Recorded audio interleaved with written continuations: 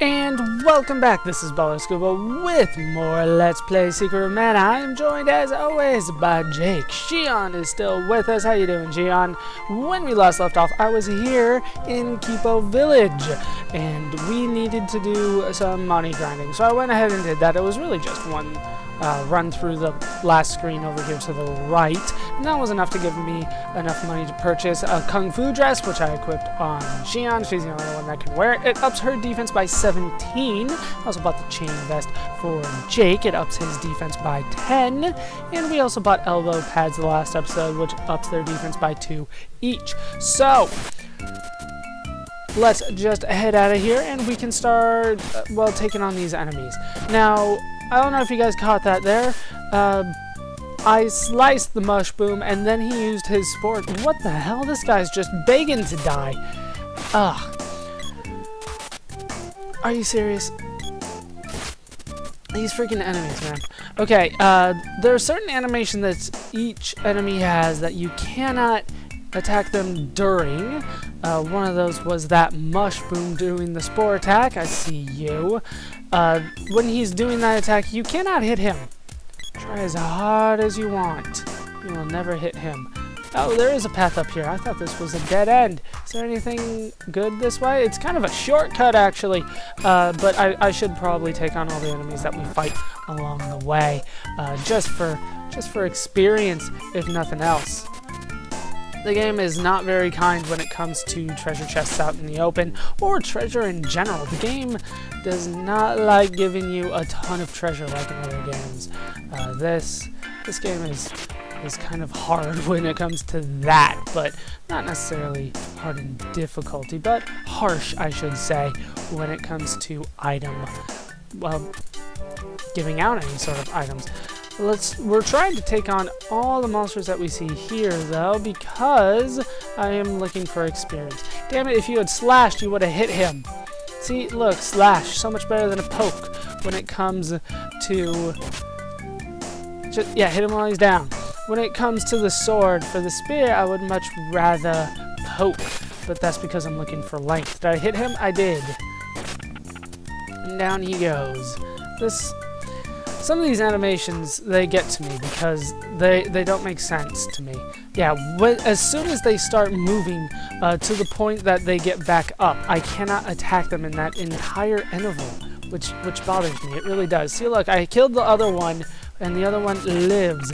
Let's shake the shit out of this thing, and what do we got inside? We got a candy, but it won't fit, so it disappears. There you go. That's what happens when they give you something and you're already full on them. I still have 4 candies. I rarely use them. I just, don't find the need for them very often. Oh, we can head down here, though, inside the caves, where we find Nico. How you doing, buddy? In a strange place. Need anything? I actually don't. And I don't need to save either. He doesn't really have anything that I want. A couple, I guess you could say minor upgrades in terms of armor, but that's not really what I am looking for at this point. Let's head in here. I have plenty of armor right now. And we can take on... This isn't the way to the witch's castle. Where are you going? Fine. We'll leave. Never wants to do what I do. Freaking Xian. So, she is pretty much preventing us from going anywhere other than the witch's place, which is in the haunted forest, if you remember correctly. So we do need to head that way, because she won't really let us go anywhere else. So I have done enough, well, level grinding, I guess you could say, but, killing all the enemies that I see on screen. Seriously? Stop poking when I want you to slash. That is not good. Oh, wait, isn't there a path? I swear you guys did respawn. What the hell? No, it must be further up this way then. I was mistaken. This is all a side path. Oh. Why are you trapped on... We're trapped on the screen because you're trapped, Xian. The hell is your problem? Come on, let's go. You can go ahead and die, for all I care. Fucking Lily! Now, yeah, I need to go around that way, which means I have gone the long way around. Where the hell did that guy come from? I'm going to avoid all these enemies for now. We have taken on enough of these. Can I head up? Oh, this is actually where I wanted to go. Fair enough. So, we have the Haunted Forest to the north and Gaze Navel to the south. We need to go to the Haunted Forest first because little Miss Prissy Pants right here says we have to, and she refuses to go anywhere else. Medical herb, that is something I have room for, so let's go ahead and put it in my trusty sack. Now, oh, well, I saw you moving around already, so I know what's up with you. What does this say? Haunted Forest, Gaze Navel. Yeah, what are you gonna do? And, oh, a lot of these are fine, but you can see the ones that are a little bit out of position, aren't symmetrical with the rest, aren't in a pattern. Those are the ones you need to attack. Yeah, they're monsters and Gaze Navel. So the floodwaters sweep some kid into it. That is no good. So let's head up here, and it looks like a dead end, but it does lead us into a forest. This must be the Haunted Forest. Now these are Choban Hoods. They are very familiar if you did play Sword of Mana. These guys are, well, they're not that tough, but they are an upgrade compared to what we have been fighting to this point, especially since they are ranged. They can hit you with their arrows. So you want to find the flowers that are between you and your enemy.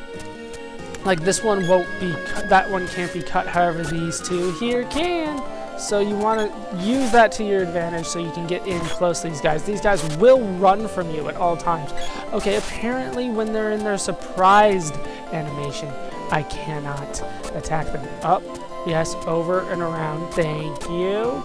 Now we can go up here. I might have to start using the select button just so I can maneuver. I'm not a fan of that though. Whoa, he hit me for quite a bit there.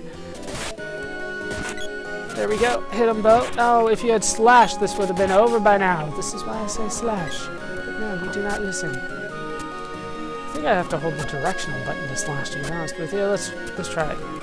Yeah, that's it. That's the ticket. There we go. Some of the game mechanics are slowly coming back to me. Some of them take longer than others, apparently. And we find Nico once again. This time, even though I don't want to buy anything from him, I will save, which is, yeah, he'll save the game. Thanks for breaking the fourth wall. Do want to do that, though.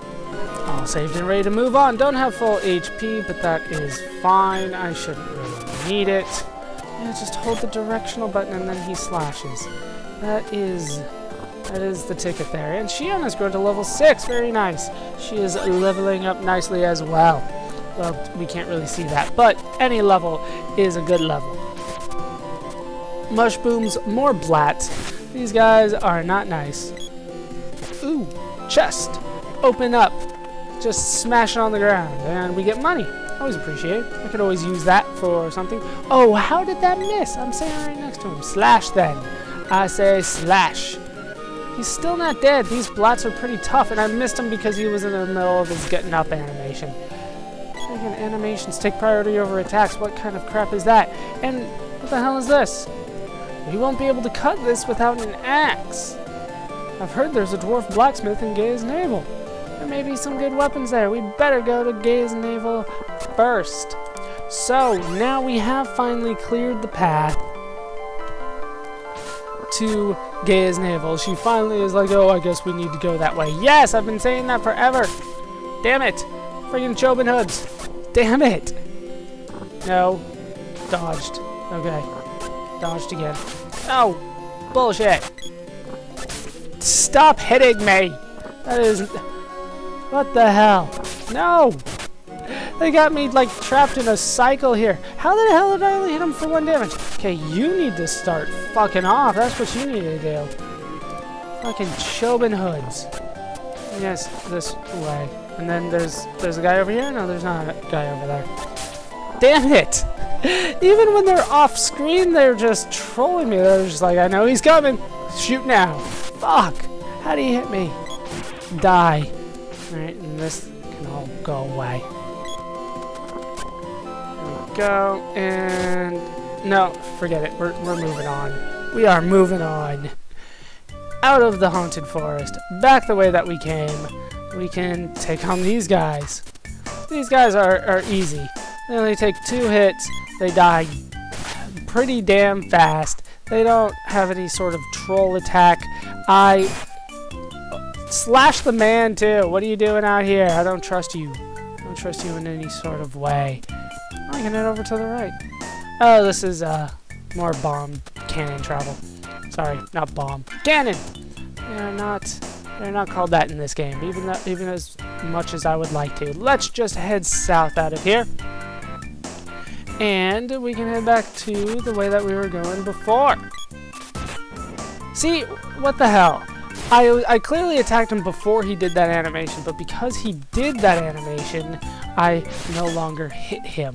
He was immune to it. And we can grab this. Give me something good, a medical herb.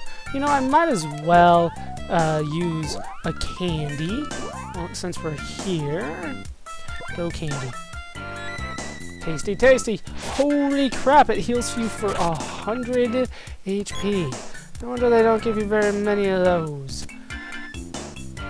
Now, if I remember correctly, we need to go around this way.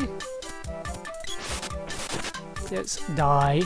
And now we can go through the cave that she wouldn't let me go through before. Because she was kind of a bitch about it. Like, this isn't the way that I said. Damn it, I'm on an epic quest of epicness here. Can I fall down the waterfall? I can't. I thought I could. I'm thinking of different games, though. I am happy, though, that in this game, water is not like instant death or completely foreign to the character. You know, if it's too deep, yeah, you can't really do anything in it. But if it's shallow water, yeah, you can walk in it. There are other games where it's just like, holy crap, there's a puddle. You have to walk around it. You don't know how to swim. I've never understood that in video games. Never understood that logic.